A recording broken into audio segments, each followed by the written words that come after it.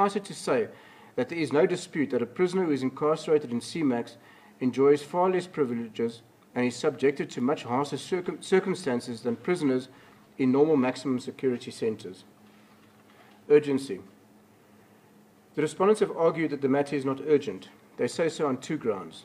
Firstly, the applicants have been imprisoned in these same circumstances for a long time, in the case of the first applicant for years, and any urgency, the respondents say, is self-created. Secondly, they argue that it would make no difference to the applicants if they were detained at CMAX until the review application in Part B is heard. I have been referred to the judgment in Simon versus National Commissioner, in which the applicant applied to be transferred from CMAX on the basis that his continued incarceration there amounted to torture. The court held that the urgency was self-created, in that it had apparently taken the applicant months to realize that he was being tortured. The applicant's delay in bringing the application timeously was therefore fatal to the matter, and the application was struck from the roll. As will be seen below, this matter is distinguishable on the facts from Simon. Although the first applicant says that his incarceration amounts to torture in terms of Rule 43 of the United Nations Standard Minimum Rules for the Treatment of Prisoners, the so-called Nelson Mandela Rules, his case really hinges on the allegation that his further incarceration at CMAX is in conflict with the respondent's own standard operating procedures that only allow for the incarceration of a prisoner in CMAX for 18 months, save in certain exceptional circumstances. The first applicant has been there for 4 years. In my view, if a prisoner is incarcerated unlawfully, an application to rectify the position is inherently urgent. I will deal hereunder with the averment that the first applicant is unlawfully incarcerated. The first applicant has also alleged that the conditions under which he is incarcerated have caused him to suffer a mental breakdown. The allegation is denied by the respondents in a perfunctory manner, but they have made no effort to investigate the first applicant's complaints. But do not believe that the first applicant's averment should be rejected out of hand. I find that, as far as the first applicant is concerned, the matter is urgent. The same cannot be said for the second applicant. Although he says that he is also the victim of the same allegedly inhumane circumstances in CMAX, his continued incarceration falls within the four walls of the Correctional Services Act, 11 of 1998, the regulations and the standard operating procedures. The allegation that the circumstances in which the applicants are held amount to torture is denied by the respondents, and I do not intend to make any finding thereon. In my view, there is no urgency to the second applicant's application. His application stands to be struck from the roll for lack of urgency. Is the first applicant entitled to be released from CMAX? The Bill of Rights contained in Chapter 2 of the Constitution protects the rights of all, including those of prisoners. Section 10 emphasizes the right to dignity. Section 12 protects all persons from the arbitrary deprivation of freedom, against torture, and against inhumane and degrading treatment. Section 33(1) guarantees administrative action that is lawful, reasonable, and procedurally fair. Section 35 protects detainees, including sentenced prisoners, against conditions that are inconsistent with human dignity. In order to give effect to these constitutional imperatives, the Act, the Correctional Services Regulations, and the standard operating procedures for CMAX provide for certain standards that must be adhered to in detention centres. Of importance to this matter, specific standards and procedures have been laid down for the treatment of prisoners in maximum security facilities such as CMAX.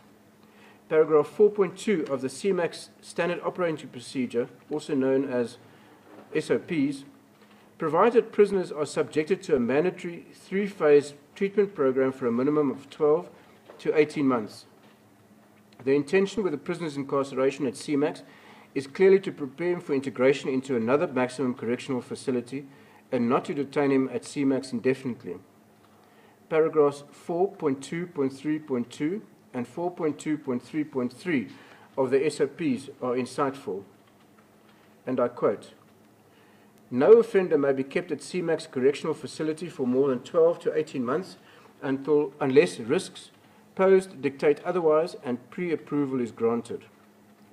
In exceptional circumstances, where it is required for an offender to be incarcerated at CMAX correctional facility for a period longer than 12 to 18 months, written application must be submitted by the Centre of Origin to be approved by the National Commissioner or his or her delegate. Should this rule not be applied, the offender must be collected by the Centre/Region of Origin, close quotation.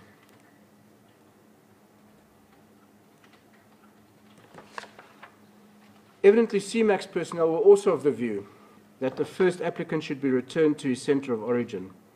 On 17 January 2024, the acting chairperson CMC of CMAX wrote a memorandum to various persons, including the Area Commissioner, the Acting Regional Head Corrections Gauteng, the Acting Deputy Regional Commissioner Gauteng, and the Regional Commissioner Gauteng. The memorandum requested leave to return the first applicant to his centre of origin on the grounds that he had been incarcerated at CMAX for longer than 18 months.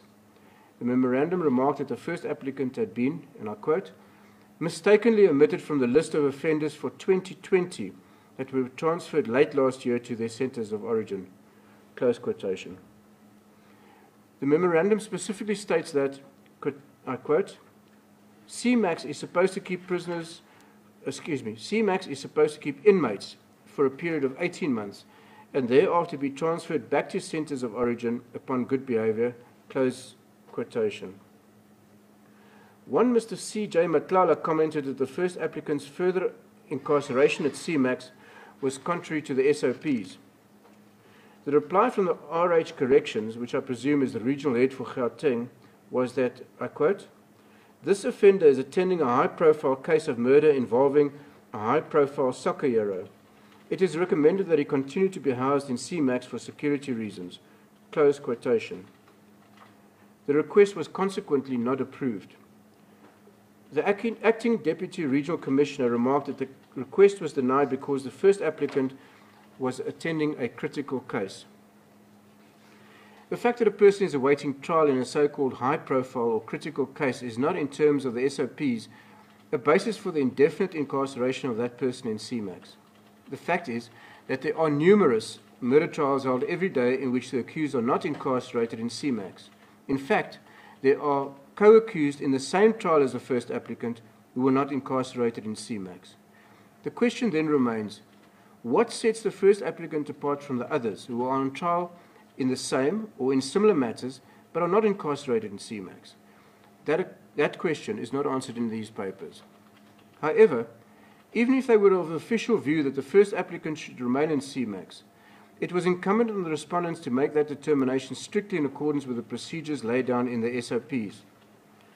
The Respondents' Council submitted that although a prisoner should ideally be kept in CMAX for no longer than 18 months, if it were necessary to extend the period, an application should be submitted in terms of paragraph 4.3.3 of the SOPs. The respondents attached one page extracted from the SOPs to their papers that said exactly that. However, when I have regard to the following page of the SOPs that did not form part of the respondents' papers, it became apparent that the extract presented by the respondents was incomplete and that it only contained half a sentence. The sentence continued on the following page to the effect that a written application to extend the period had to be submitted by the Centre of Origin, in this case, Johannesburg Medium B, to the National Commissioner or his delegate, and should such application not be brought, the prisoner was to be automatically collected by the Centre of Origin. Here there was no such application. Mr. Madiba's suggestion that the CMAX application to return the first applicant to Johannesburg Medium B was the application referred to in paragraph 4.2.3.3 is ill-founded. That application was in fact exactly the opposite to the application envisaged in the SOPs. In consequence, not only has the first applicant been incarcerated at CMAX longer than the SOPs provide for, also, no application has been brought to extend the period. The first applicant has, in my view, been detained unlawfully in CMAX beyond the 18-month period. Interdict. The reviewing court will be called upon to consider whether the first applicant has established the case for his contention that the incarceration in CMAX is inconsistent with the Constitution and whether it constitutes solitary confinement. I do not intend to tread on that path.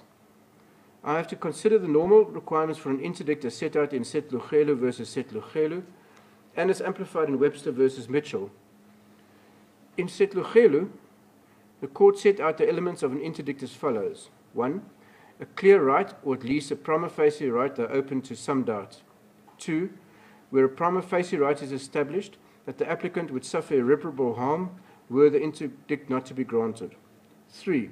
That there is no alternative remedy. In Webster versus Mitchell, the court said, and I quote, "In an application for a temporary interdict, applicant's right need not be established on a balance of probabilities.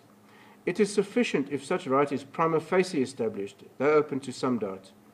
The proper manner of approach is to take the facts as set out by the applicant, together with any facts set out by the respondent, which the applicant cannot dispute, and to consider whether, having regard to the inherent probabilities, the applicant could on those facts obtain final relief at a trial.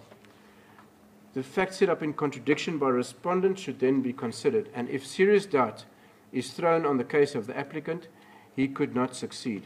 Close quotation. This application seeks to interdict the manner in which the state exercises its statutory powers with regard to CMAX prisoners. In Gould versus Minister of Justice and another, the court was also concerned with an application to interdict the exercise of statutory powers. It said that a higher standard applied, and that the test in such a case is not whether an applicant could obtain final relief at trial, but whether it should be successful. It held that, in the absence of mala fide, such an interdict would not readily be granted. The same warning was conveyed in International Trade Administration Commission versus Core South Africa, P2I Limited, that the responsibility of a court was not to usurp the authority of other branches of government, but to ensure that the other branches exercise their authority in accordance with the Constitution. In National Treasury and Others versus Opposition to Urban Tolling Alliance and others, the Constitutional Court said, and I quote, "In a dispute as the present one, this does not mean that an organ of state is immunized from judicial review only on account of separation of powers. The exercise of all public power is subject to constitutional control." Close quotation. Nonetheless, I thoroughly take heed of the warning by Furneman J. in National Treasury that where one intrudes upon the domain of the executive on an interim basis, one should only do so in the clearest of cases. In my view, this is one of those cases in which it would be appropriate to grant an interdict. Firstly, the applicant's right not to be detained in CMAX in contravention of the Department of Corrections' own policy and without any due process has been established. Secondly, should the first applicant continue to be detained in these circumstances, not only may his mental health be at risk, his further incarceration will be unlawful, and I would be allowing an ongoing wrong to be perpetrated. The first applicant's further incarceration beyond the 18-month period will likely result in irreparable harm to the first applicant. There are also no alternative remedies available. Finally, the balance of convenience favours the granting of the application. The first applicant will still be incarcerated in a maximum security facility. He will still stand trial, and there is no evidence that the respondent's operations may be compromised. On the other hand, should he be moved from CMAX, the first applicant's mental health may well improve with exposure to other prisoners and to more normal conditions. As far as costs are concerned, it was suggested that costs should be reserved for determination in Part B. I believe that order to be appropriate. I make the following order. The first applicant shall be removed from the CMAX centre and returned to his centre of origin or to any other maximum security centre that may be convenient. 2. The second applicant's application is struck from a roll for lack of urgency. 3. The costs of Part A of the application are reserved for determination in Part B. I hand down the judgment.